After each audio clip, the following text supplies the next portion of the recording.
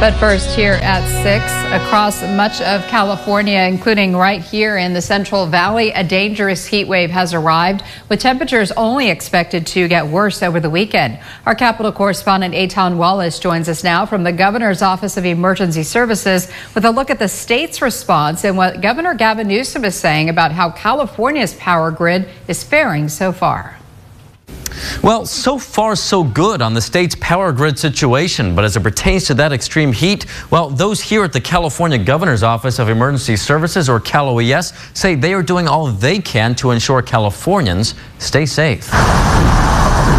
The heat is here, and this weekend it could get even worse across much of the Golden State.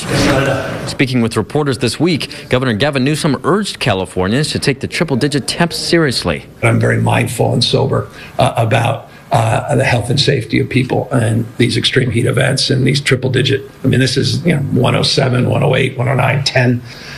This is becoming all too familiar in the state of California. Familiar, he says, noting just last year, a record multi-week heat wave brought the state dangerously close to widespread outages. But fast forward to now, Newsom says so far the power grid is holding up well with the demand. We should be all right. We had an all-hands meeting. We expect to be in good position this week. It comes as the Newsom administration announced this week the launch of Heat Ready California, a $20 million multi-ethnic awareness and education campaign designed to reach vulnerable Californians ahead of extreme heat events. We are stepping up our efforts as it relates to a real targeted focus on keeping people safe. Keeping people safe is exactly what the team at CalOES aims to do throughout the weekend.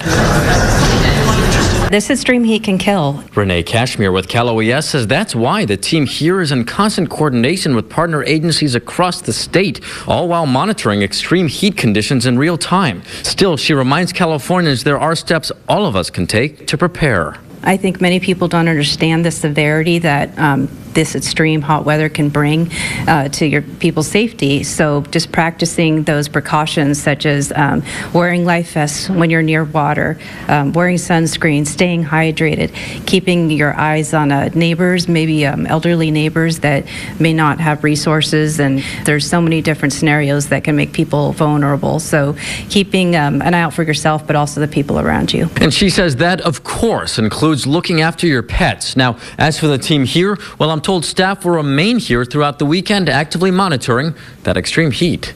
Reporting from CalOES headquarters near Sacramento, Eitan Wallace, 17 News.